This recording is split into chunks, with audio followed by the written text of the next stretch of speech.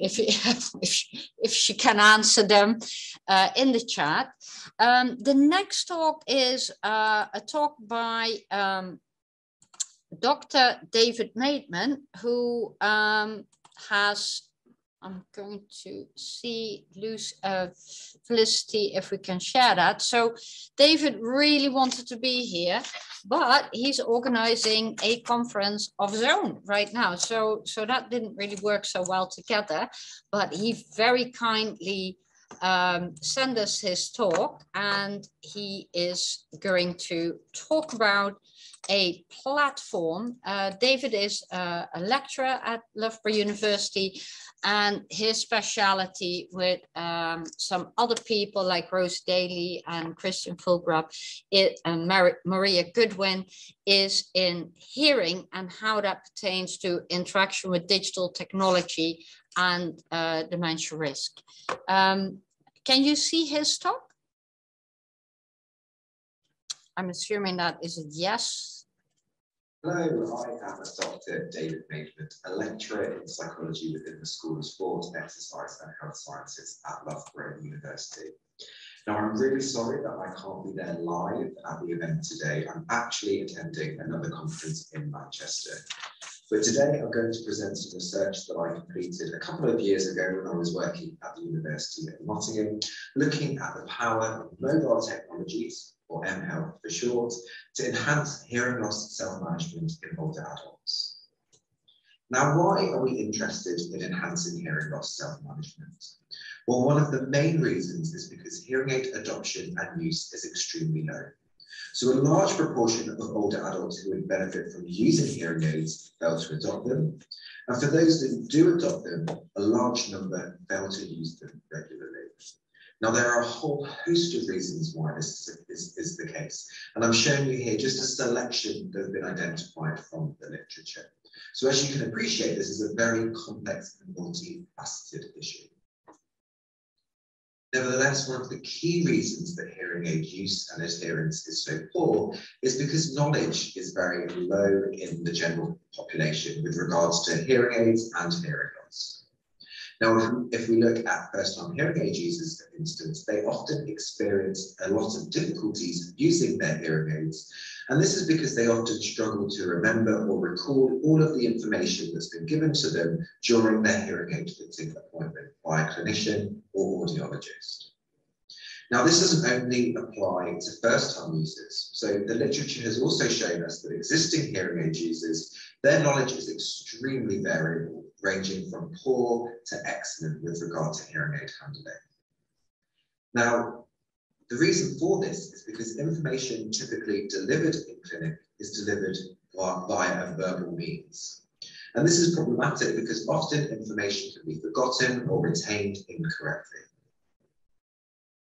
Now, to combat this, the team in Nottingham developed a series of educational reusable learning objects, or RLOs for short. Now, RLOs are, simply put, interactive chunks of multimedia that contain animations, video clips, patient testimonials, and a lot more. Now, if you'd like to access these are freely available on YouTube via the link I'm showing you on the slide. Now, the videos contained a range of different topics which were prioritised by hearing healthcare professionals and patients. So some of the topics included practical hearing aid handling skills, such as how to insert your hearing aids, hearing aid care and maintenance, as well as psychosocial problems, including communication tactics and acclimatization, so how to get used to hearing through a hearing aid. Now, this was subsequently evaluated by the team, and they were shown to be clinically effective. So, using a registered randomized control trial design, recruiting 203 first-time hearing aid users, the research showed that those that were given the RLOs at the time of hearing aid fitting demonstrated superior practical hearing aid and handling skills. This is compared to a waitlist control who didn't receive the videos. They also demonstrated better knowledge of hearing aids and communication, greater hearing aid use, particularly in those that didn't report wearing their hearing aids all of the time, and also improved confidence or self-efficacy for using hearing aids.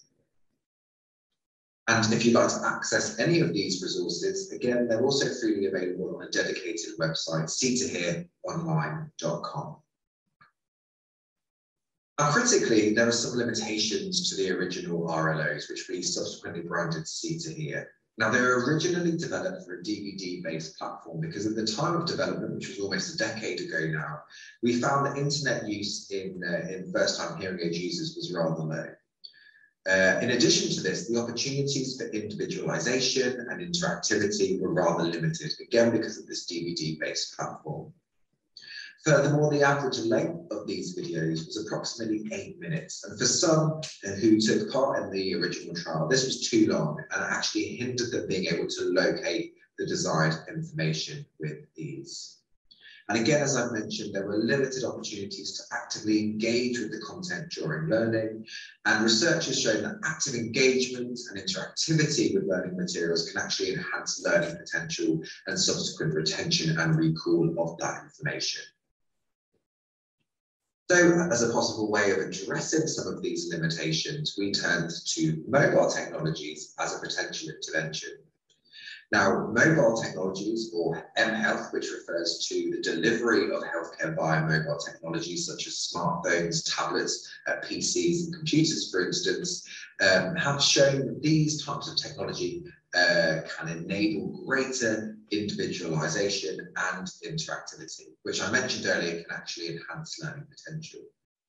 Now, critically, when we were developing this research in the late 2010s, so around 2017, 2018, smartphones, particularly in older adults, were becoming ubiquitous. And what we mean by that is that they were becoming everywhere. So we were finding that a large number of older adults who were using hearing aids for the first time owned or had access to smartphone technologies.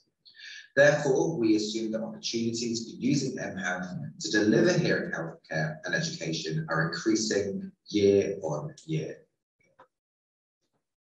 So to this end, we developed a further resource which we termed mHealth. And if you're interested in looking at the development process, it's recently been published in the International Journal of Audiology. Now, we took 2 steps to developing mHealth. So based on the original See2Hear intervention, we identified active ingredients that facilitated the intended target behavior, which was hearing aid use. And this was theoretically grounded using a contemporary model from health behavior change, the COMBI model, and accompanying theoretical domains framework.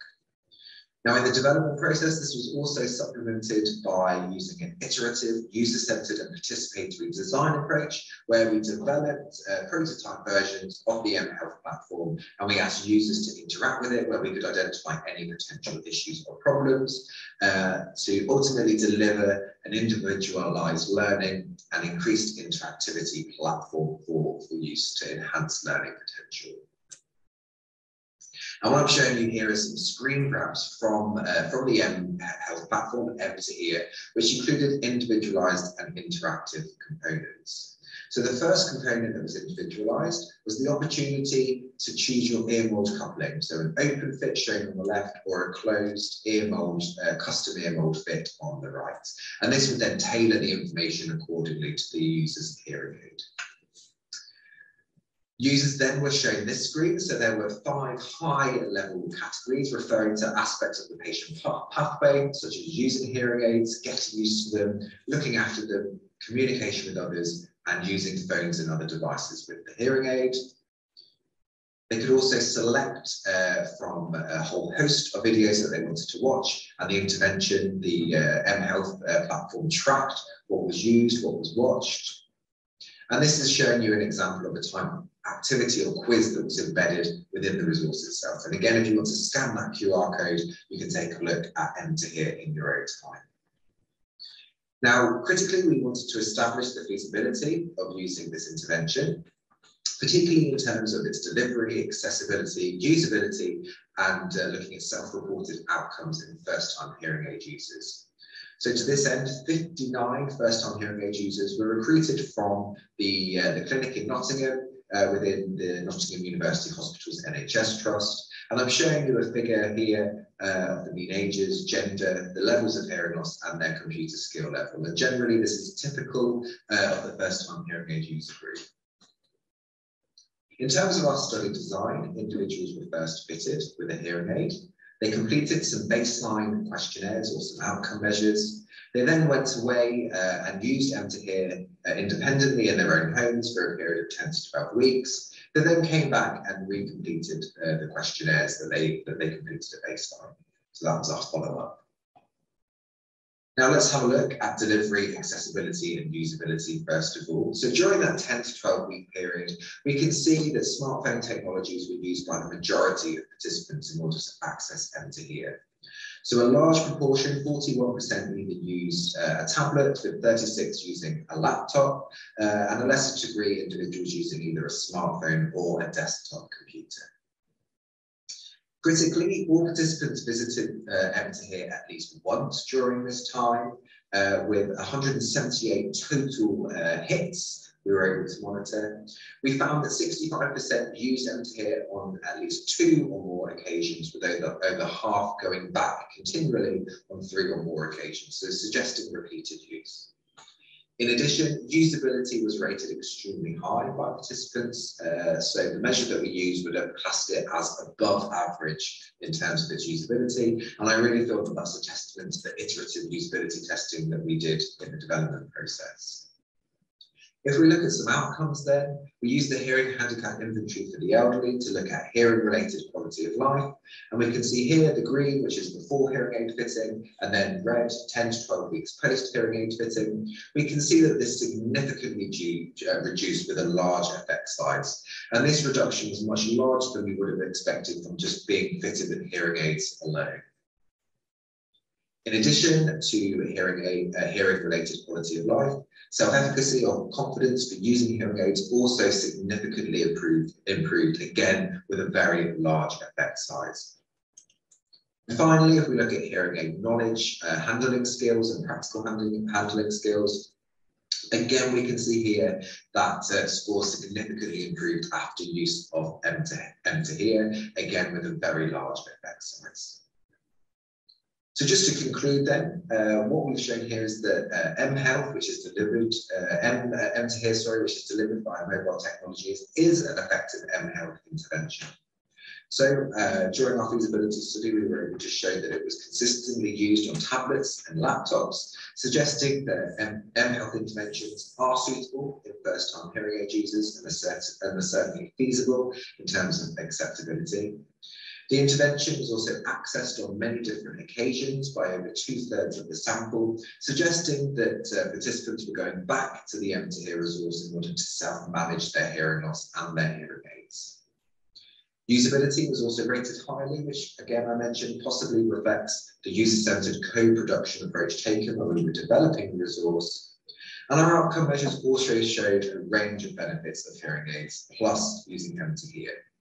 So as I mentioned, the effect sizes were much larger than we would typically see from just being given hearing aids alone. So therefore, we conclude that mHealth may have had additional incremental benefits and certainly demonstrates the power of mHealth technologies to self-manage hearing loss. Finally, I want to thank all of my colleagues who were involved in this research and our funding bodies. And finally, I'd like to thank you all for your attention. If you have any queries or you'd like to access any of the publications that I've cited in today's presentation, then please do email me. Thank you for your time, and I hope you enjoy the rest of today's event. Bye-bye. Wow, that was a great talk. I'm just going to stop that sharing. So that was really good from David. I think, again,